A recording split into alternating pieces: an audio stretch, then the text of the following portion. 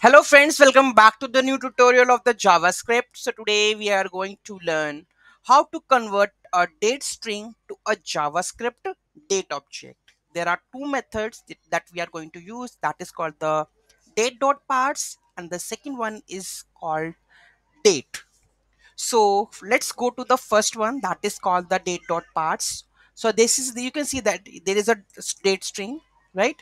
To get the milliseconds we have to use the Date.parse. Okay, and Date.object we are passing the in the date parameter millisecond and it will return the output like this one.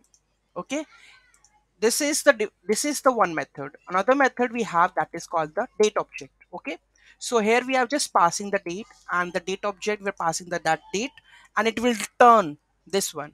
Okay, Tuesday, March, whatever, with the GMT part, right? These two methods can be used to convert a date string to a JavaScript date objects.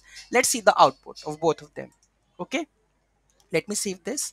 And date string, I think we should remove this one. Okay, and okay, and date object to be like one and date string to be like this one. Okay, save this and go and just check this one. Now you can see that both are the same, there is no difference. Okay, so I think this is much more better than this one, just new date and just passing the date.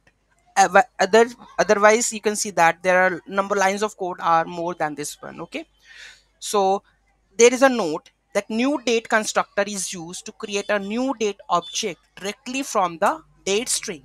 The date object will be automatically pass a string in a variety of formats, but it should be ISO format. That should be this format, and it will create a date object within the corresponding date and time. So this is how we are able to convert a date string to a JavaScript date object.